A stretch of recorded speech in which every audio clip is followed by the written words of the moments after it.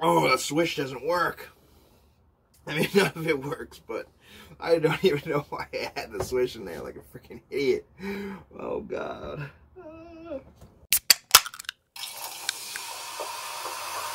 Hey, can I just say that this almost hit me on the road. I was just going straight away there, going green. You know, light goes green. I'm going down 82nd Street there, going down the road. This guy's got a yield on the right coming off of the highway there on the road. He just cuts right in front of me. Just doesn't even look to the left. Cuts right in front of me. I almost smash into him. And then what does he do after that? Makes the first mistake. What does he do? He slams his brakes. Slams his brakes, pumps his brakes. So then all of a sudden, I have to slam my brakes once again because he's right in front of me now. And instead of just going and flowing through, he's holding up the road, and I'm almost going through the windshield. So he could suck it, blow chunks. Anyway, welcome to our next episode of What the Fizz. God, I gotta start this way. Yeah, because, you know, I just had to. You know, that's what this is all about, right? Connection. You just say how you feel. You just kind of let it all go on the camera, you know? Kind of how it goes. Anyway, welcome to another episode of What the Fizz. This is sparkling reviews for foos. And what we do on this is we review sparkling waters, right? All different kinds, one versus another sort of thing, but 2 per episode. Now, on this episode today, what we've got here are 2. We've got the Montellier. I think I'm getting better at this. I call it Montpellier just to be freaking quick, but I say Montellier. I think I got it that time. And then we've got the Strawberry Bubly. Okay. Starting off here, nice and strong, we got the Strawberry Bubly. All right, now the Strawberry Bubly, one of the original, if not actually the very first bubbly I remember seeing in stores, and the one that came out first that I've tried. So these guys here, they come in 12 packs, right? Normally on sale for about $4.99 or $5.49. Regular price around $6.50 to $7 Canadian. 355 mils, 0 calories, 12 in a pack, and you know, coming from a brand that has about 11 or 12 different flavors so far. This is one of the best ones that I remember, but we're gonna just review this one here today for you guys on camera. Just gonna hit this guy off here with the first taste. Oh, in the jungle, the mighty jungle, the water sparkles tonight. Alright, baby. Cheers, baby.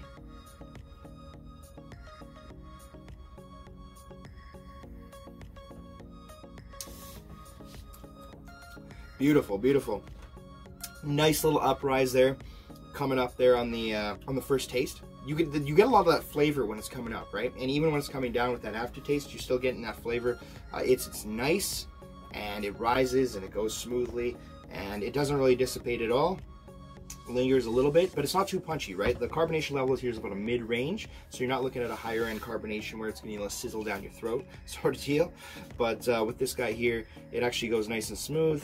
It's very, very light in comparison, like say, to the Strawberry Perrier, for example, the one that kind of tastes like those strawberry candies that I was alluding to in the last video. That one has like more of a distinct taste, right? It's a little bit more potency to it, whereas this isn't. But in the way that Bubly tackles the strawberry on this one, it's kind of nice having that change up in the flavor where it's a little bit lighter, you know? Like, it's okay to have a different flavor of something, right? As long as it's A, tasty, and B, it still has its own quality and flavor, so that, you know, you're getting something even though it's different than the other thing. You know, like this Perrier has its own kind of distinct strawberry taste, right? And this has a different tier of strawberry on it, right? First taste is absolutely 9.1. Aftertaste, give it about an 8.8. Only reason is because, you know, it's a tiny bit stronger on the come up than it is on the come down, if you know what I'm saying, right? But no burning your throat, nothing like that. So if you want something that's a little bit easier and nothing that's going to be as cringy down the gulls, you know, go for the Bubly. Balance, it's got very, very good balance. Obviously, when it's coming up, it kind of stays nice and strong, kind of comes back down, you know, not too potent for those that like the lighter stuff, but it's actually kind of like a weak strawberry bubble gum, you know what I mean? You know, bubble gum got all that flavor that blows up in your mouth, that explosiveness. This has got a little bit less than that, but all for the good reasons, right? Not the wrong ones. So balance on this guy, we're gonna give it a 9.0. in terms of how smooth now. Smoothness. Smoothness is very important. Some people, they don't give a shit, right? They just want to hydrate. They want to throw whatever water back, just, you know, and then make their way to the gym and then go to work or whatever they need to do. You know, just put a little bit of that pre-workout in here. You know, I bet the pre-workout works really good on these guys too. The smoothness factor on here is definitely very high. Again, you know, it's not too bitter. It's not hitting you too much of a kick in the nuts there. You're just kind of gliding right on through with that flavor. So smoothness on this, I'll give it definitely a 9.4. Very high rating, yeah. So the nice part too that I've experimented recently with this guy here, with the strawberry bubbly. I've actually get like those, you go to the grocery store, whatever, you get like frozen fruit bags, right? You know, they got like the tropical ones, and they got like the cherry, strawberry, raspberry, like little medley. You get those for like $4 or $5, right? Just get one of those, just grab one of those bags, right? Throw some in a cup here and just pour the bubbly over top of it, right? Let it fizz up, let it sit for about, you know, I don't know, 15 to 30 minutes. And you kind of let it sit there or whatever. Next thing you know, you got this freaking cocktail. It's like healthy cocktail, you know? There's natural sugars. You don't have all this other added crap just flooding this thing with disease or whatever else there may be that nobody knows, right? You just kind of let it sit there and linger and kind of blends all together. And I tried that and I sipped that and it was just absolutely amazing. Like, the thing was freaking phenomenal. Definitely can't complain about that. So there's different, that's why I just want to say I want everyone to experiment too, right? Like, use different ways that you want to kind of consume these things, you know? I don't know how good, like, you know, the sparkling water game is just starting to come on the rise, right? We're just starting here with how much more popular it is getting. So there's different ways that you can experiment with these things, and I implore you to do so. So flavor on this bad boy, obviously if the smoothness and everything else is going really well, everything's coming together. Flavor, of course, not as crazy as the strawberry Perrier, but for this guy here, we're going to give it a 9.1. So overall value around the board, I think I'd be hovering about, yeah, let's call it a 9.1 for the overall value on this guy here. Definitely a buyback, definitely something that I would get again. And you know, you want to change things up, there's other flavors, and the good news is that the strawberry flavor seems to have very good variety among all the brands, and you surely won't be disappointed at all. Cheers. Moving along. Montellier, lemon, citron. Lemon, citron. Yeah, we got the Montellier carbonated natural spring water, sourced in Saint Brigitte de Laville, Quebec. Yeah, I love it. What the hell does that mean? 330 ppm, PP. 330 big ppm. Dissolved mineral salt. Definitely big PP, no small PP on this one. This is actually a good one too. I have tried this before. I have no idea what that means, but I think I should look that up considering I'm the person doing the reviews on this. So anyway, without further ado, okay, Montellier Lemon. Oof, this one didn't spray in my face this time. Good news. Didn't explode. Explosive news. And we are pouring in. Okay, cool. Cheers to this one. Let's kick it off. Definitely spilled all over myself. Typical caveman fashion. Okay. Okay.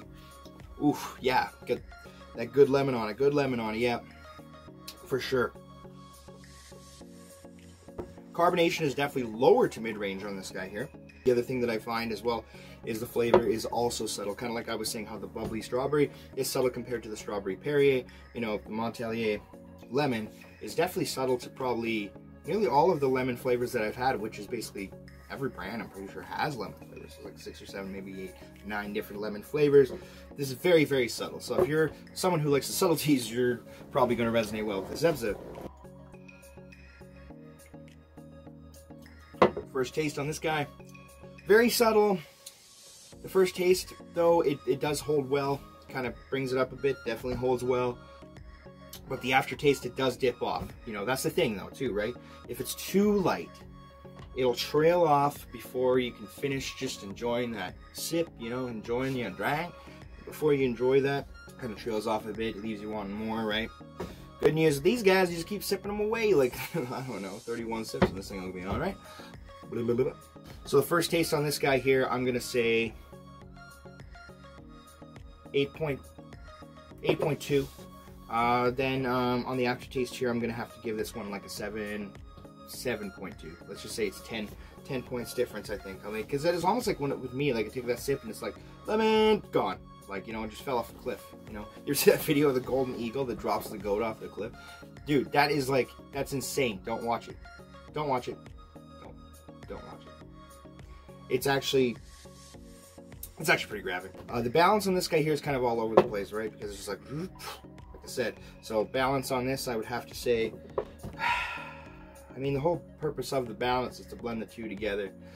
Balance of it, flat 7 on the balance. I mean, they're very far off from one another between where it starts and where it ends, and so I think for that reason, there should be reason to give that a higher number.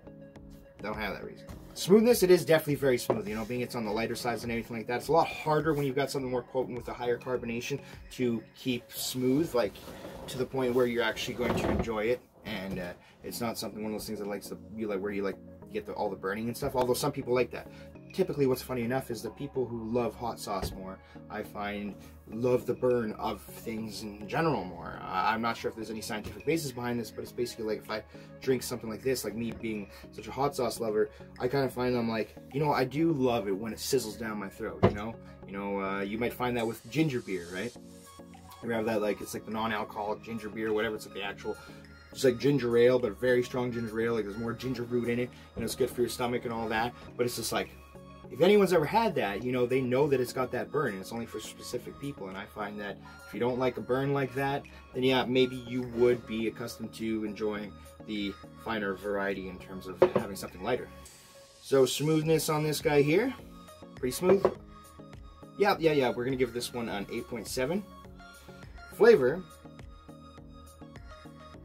I mean, I'll give them the points to a certain degree on the flavor. I get what they're trying to do with it being a little bit less, but overall flavor on that guy would have to be, put 8.3. But the overall value, let's say everything's said and done, you know, this kind of is all over the board here. This is definitely something that I would buy back, right? Definitely something you would get again. Would I take it over another lemon one? Well, it depends on my mood. Because these things here, before I get too far along, actually you can get these singularly for like $1, $1.25 on sale. Like by far the best bang for buck for, you know, sparkling water drinks. So like beggars can't be choosers, you can't be too picky about that, right? So $1 to $1.25 on this guy here. You also get these guys in the 6-packs now, right? So you get a 6-pack of these guys, about $7, but it's about $4.99 Canadian when you see it on sale. Like again, crazy deal. You get 6 liters for $5 on this thing, plus bottle deposit, government taking tax, and then you get you know, you get all that nice flavor and taste for a very good value. So definitely something good, especially if you're on a budget. This is something to just like, you know, go straight for it. It's just, this is fantastic. Why not? Pick it up, give it a shot. You don't like it? Oh well, there's different flavors to try, right? They've got the original one that I reviewed in the last video, the grapefruit and the lime. There are a couple other different flavors, I believe, but I think it's just tried those two so far. Overall value, 8.3. Not bad, you know, I've had better, I'd buy it again. It's nothing terrible, but just based on something coming from me, because just don't take it from me, you know, obviously listen to other points of view as well too, but you know, just taking it from me, I like something that's gonna kind of go down a little bit harder and still have that smooth variety to it. Which brings us to the last part, right? This is the part where I become a complete idiot again and again. We've got the Tabasco here, the Final Fusion. Final Fusion, what is Final Fusion? That's what you ask. What is Final Fusion? Final Fusion is basically where I am just completely idiotic and I put Tabasco in this shot glass right here, right? Tabasco in the shot glass right here, flip it back, take a little sip of that strawberry bubbly, take a little sip of that lemon Montellier, and then next thing you know, I see if I make a cringe face, and you laugh at me, and I suffer, and you know, luckily for me, my stomach can handle that, and let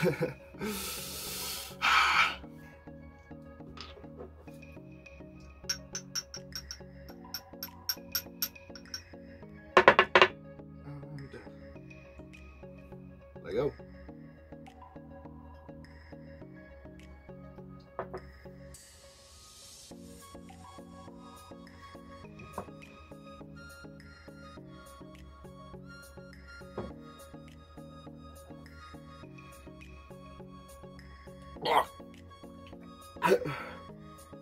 Oh, that swish doesn't work.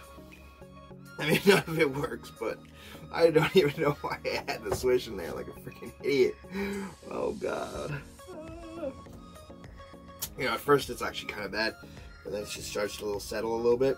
So it's rather quickly compared to some of the other ones I did. The last one was like surprisingly like easy. You know, not saying it's something enjoyable I go out of my way to do, but the last one was kind of easy. It was like 2 original flavors in the hot sauce, or this is like throwing a whole bunch of flavors together and all that carbonation and that hot sauce lingering on. Yeah, I'd recommend it. Yeah, so it's not that bad. Okay, I can handle that. I can deal with that. Bring it on. Bring on, foos. Every day and every night. Limp Bizkit. Love Limp Bizkit. Limp Bizkit is so underrated. I don't understand. I seriously don't understand why people crap on this band. You know, they've actually done so much for music, and you know, even in the 90s, you just think about it, right? Like the song Nookie came out, just kind of came out, and it's like, whoa, what is this? You know, it's very, very different. Love them or hate them. They brought something new to the game, and they had a different style, a different sound, and it definitely resonated well with me and tens of millions of other people, but hundreds of millions maybe. Anyhow, ranting about Limp Bizkit in a sparkling water video like you guys give a sh. And so with that being said, I'll conclude this episode. This was What the Fizz.